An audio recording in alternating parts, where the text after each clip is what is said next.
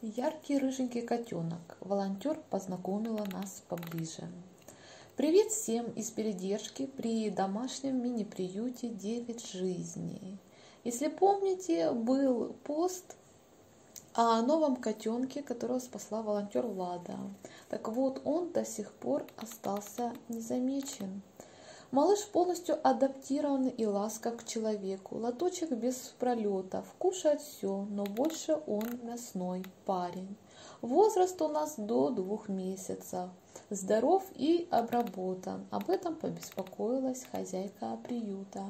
Это яркий, рыжий, пушистый зайчик. Он так хочет уже получить свой счастливый билетик, а не сидеть тут, на передержке, со взрослыми кота-девчонками. Обратите, пожалуйста, на него внимание. Ну, это же просто чудо. Редко у нас бывают такие маленькие, короткие, позитивные выпуски, но это вот благодаря нему один из них.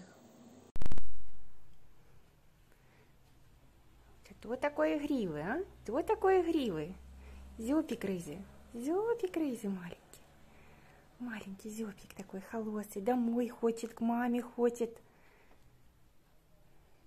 Посмотрите на меня, какой я красивый, какой я пушистый, какой я хороший мальчик.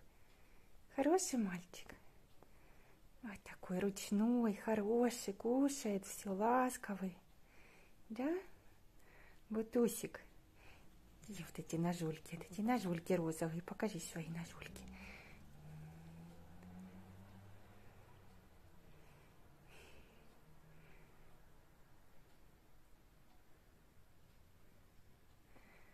Кукленок маленький.